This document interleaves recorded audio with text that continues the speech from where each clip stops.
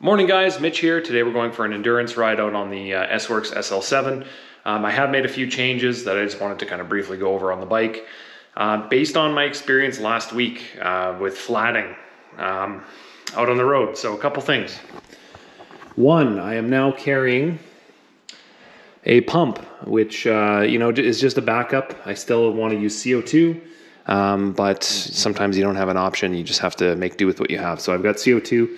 I'm also carrying a second tube now, just to have a backup of a backup. When you're another 75, 80K to go and you flat, it's not particularly enjoyable to not have a backup in place.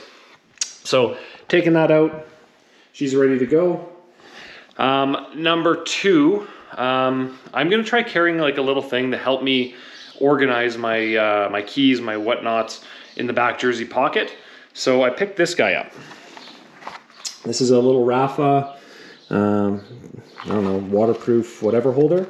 So I'll do a video on this. It'll be up at some point, maybe even this week, or it may be up already by now. But in that key, because I've been throwing this loose into my pocket and I don't want to lose that. So key, some electrolytes, 20 for if I want to buy a pop or soda, Coke. Some Band-Aids I'll throw in there as well, and my AirPods, charging more than anything. And then these are going to probably go on top of it. So we're ready. Let's get. We're all loaded up, ready to go. If you've made it this far, I hope you enjoy the rest of the day like I'm gonna. So let's get out there. Let's go have fun, and let's go enjoy the ride.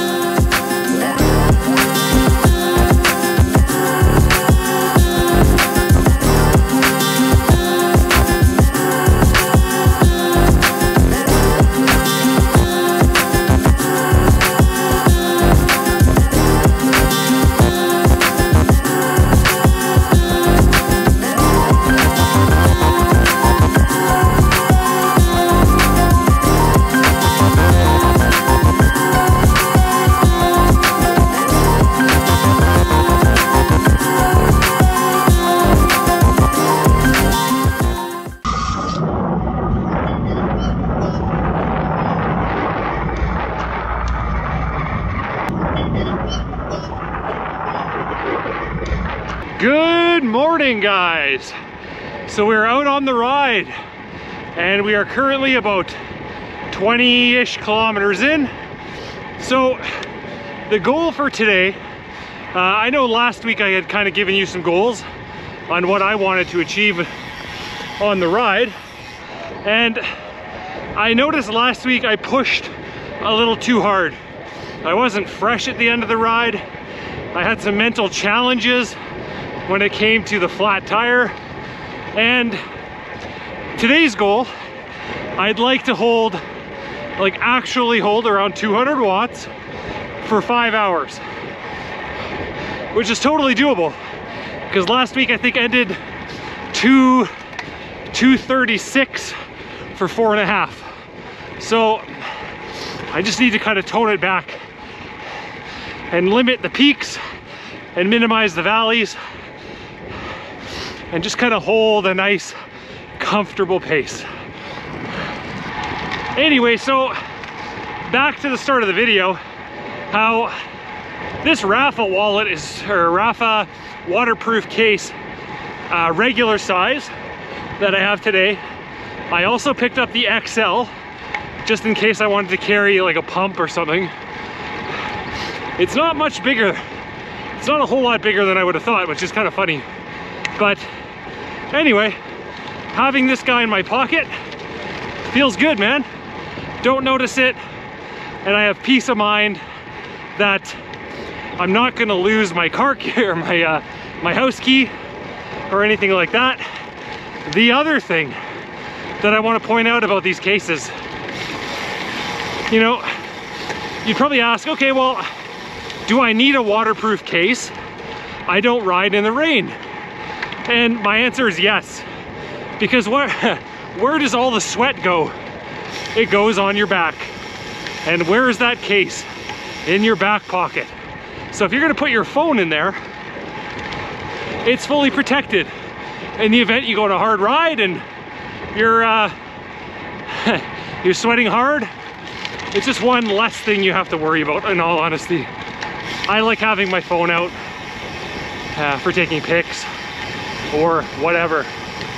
Anyway, we're gonna keep on rolling on this ride, and hopefully the next time we'll catch up down the road, A, it's not raining, and B, I'm not gonna have to be wearing the jacket because it's gonna be warmer than 9 degrees. So let's keep rolling, guys, and enjoy the view.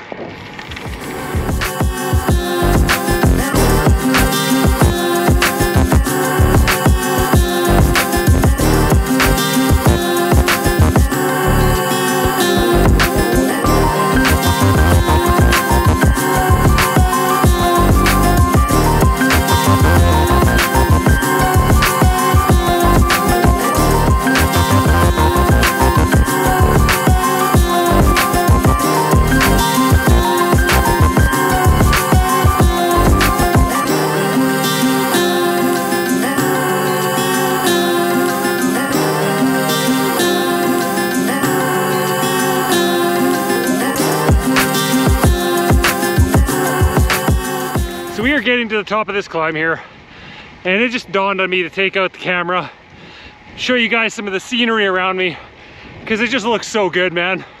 Look at this. Backroads of Alberta, man. Doesn't get any better than this. So just rolling through Black Diamond. It looks like the street is actually shut down for like a parade or something. Oh well. I actually wanted to mention, earlier I had a guy yell at me, so I'll have to check the camera because I think it was on. I went through a 4-way stop. I signaled to go right, middle of nowhere, no cars anywhere to be seen, and he just started yelling at me. So we'll take a look at that clip and see what that looked like.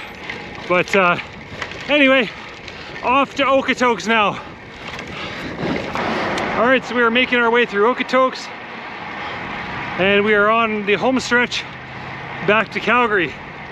I'm feeling absolutely wiped, so I think this is gonna be it for me until we get back home. So let's get there. All right, guys, done the ride, made it home. I am absolutely exhausted. I actually bonked, and the last hour was real tough. I'm out of energy. Was just pedaling 100 watts, 150 watts just to get home. And so it's a lesson in fuel and preparation.